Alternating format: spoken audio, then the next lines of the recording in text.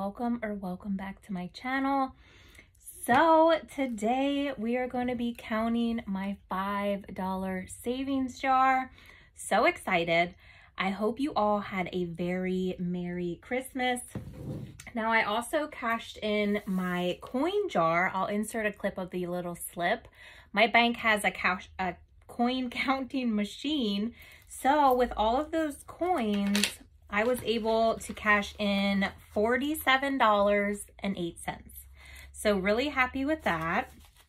Especially considering that I would forget to put my coins in there and I would end up using them at the store.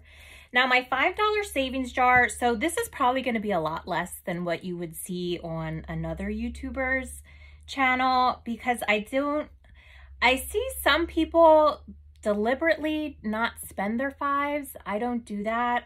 It's just if I have that $5 left over, I put it in here. So I'm honestly hoping this is at least $100. I don't know. We'll see. Let's just get started.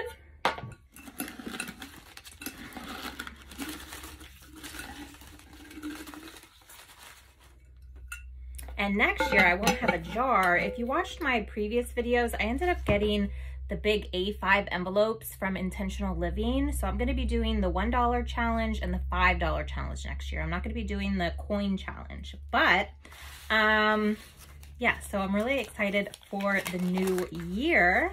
Let me know if you have any plans. Right now it is New Year's Eve, so we were planning on going to the outlets tomorrow, but it's gonna rain. So we are gonna go today.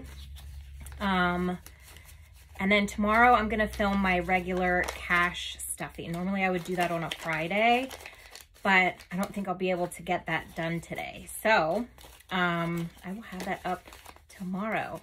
So normally what we do on New Year's Eve is buy pizza and try to stay awake. We don't really do anything. But yeah, let me know if you have plans. Are you going out? Are you having a house party? What are you doing? So I didn't post a video last week because everything with Christmas, it got like way busy. So I wasn't able to post a video. I didn't really have a whole lot for rollover money, but I just kept it in my wallet for my cash envelopes. So I think we're gonna have a little more than $100. So let me know in the comments how much you think is here. Either way, I'm happy because this is money that I did not have. Just from saving extra $5. So I'm pretty excited. And I'm also really excited to do the $1 savings challenge next year.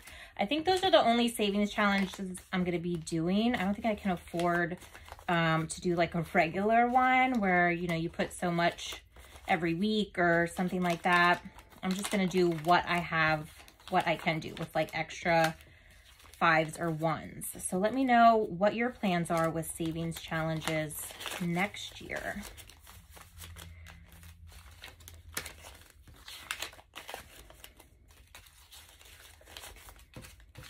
I think it's getting a little thick.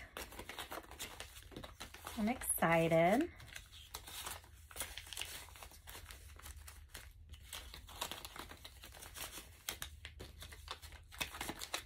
All right, so there are my $5s. All right, so let's get started. 5, 10, 15, 20, 25, 30, 35, 40, 45, 50, 55, 60, 65, 70, 75, 80, 85, 90, 95, 100. 5, 10, 15, 20, 25, 30, 35, 40, 45, 50, 55, 60, 65, 70, 75, 80, 85, 90, 95, 200. 5, 10, 15, 20, 25, 30, 35, 40, 45. So 245 plus 47 is what, 292.08. 292.08 I was able to save just by saving any extra money that I had left. So I'm really excited about that. So I think what I'm going to do is I'm going to put $70 towards family for the outlets today. And then I'm not really sure what I'm going to do with the rest. I think I'm going to put it with towards my student loan. So in case you haven't heard, student loans are now in forbearance further through May of 2022. So that's a lot more payments that we can get in before the interest starts coming. So I'm pretty excited about that.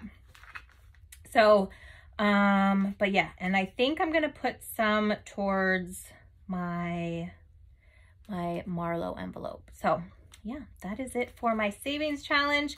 Really excited about that. Almost $300 saved. So let me know if you have any questions, and I will see you tomorrow in my video. Bye.